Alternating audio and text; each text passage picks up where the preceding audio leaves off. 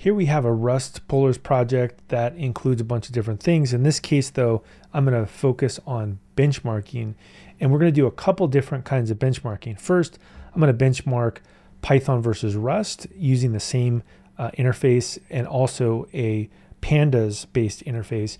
And then I'm also going to bring it out into a more granular level and use a benchmark for a library called Criterion, which goes through and does a bunch of profiling on the code. So let's go ahead and take a look at the code here.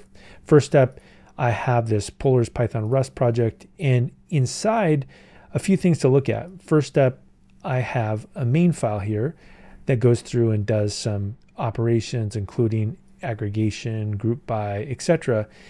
I've done something pretty similar in pandas here, where I also do some group by operations, and then I also do a Python based approach as well using the Polars library. So really we have a few different flavors to test. Now, what's one of the best ways to test all this out all at once? Well, I like makefiles, so I'm going to go ahead and take a look at a makefile here.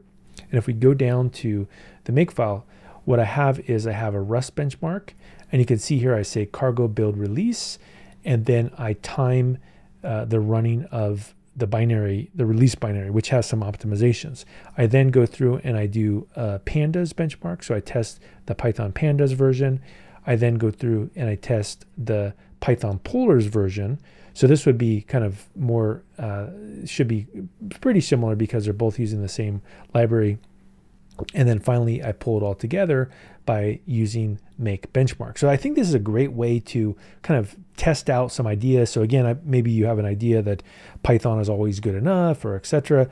Well, why don't you just test it out by actually writing the code? So let's go ahead and profile this.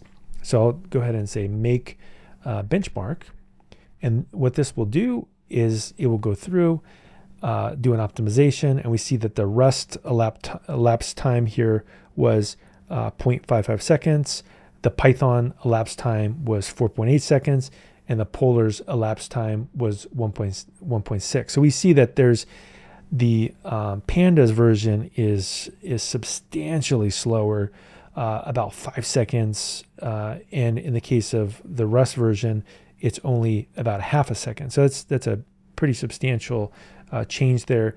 And we also have the Python Polars, which is also in Python, but because Polars has some optimizations here, we can see that it was actually only 1.6 seconds. So this would be a great way to test that intuition of, oh yeah, Python performance is always good enough. Well, in the case of, let's say this was in AWS Lambda, this could cost you a lot of money at scale, while this could actually be a pretty reasonable approach. Now, a second way to benchmark your code is I'm going to go into a different directory, and we'll go into the Polars CLI, and I've actually used something called Criterion. So let's go ahead and take a look at how that works.